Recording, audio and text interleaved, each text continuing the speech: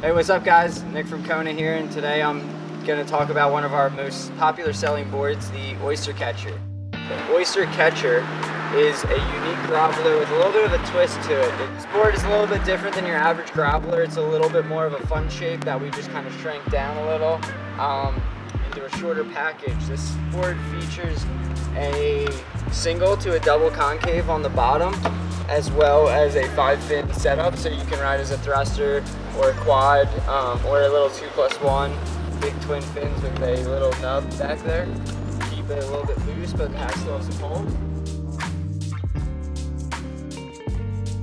This board features a little bit more of a dome deck to it, so what that allows for is you have a lot more volume up front to catch a little bit more waves, but then also not losing it through the tail where it tapers out.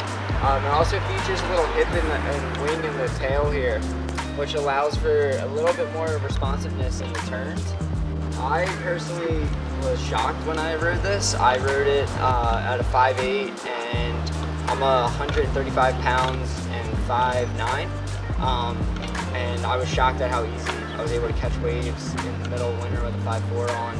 I really didn't expect it to pack that much volume in this little board, but then I was super stoked that I was able to come off the bottom and actually, when I went to hit a lip or just do a turn, the performance was there.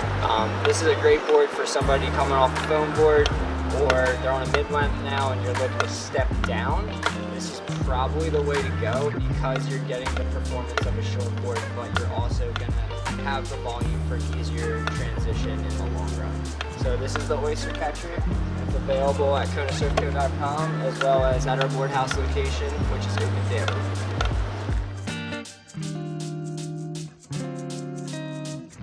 Be sure to like, comment, and subscribe to our YouTube channel at the link below.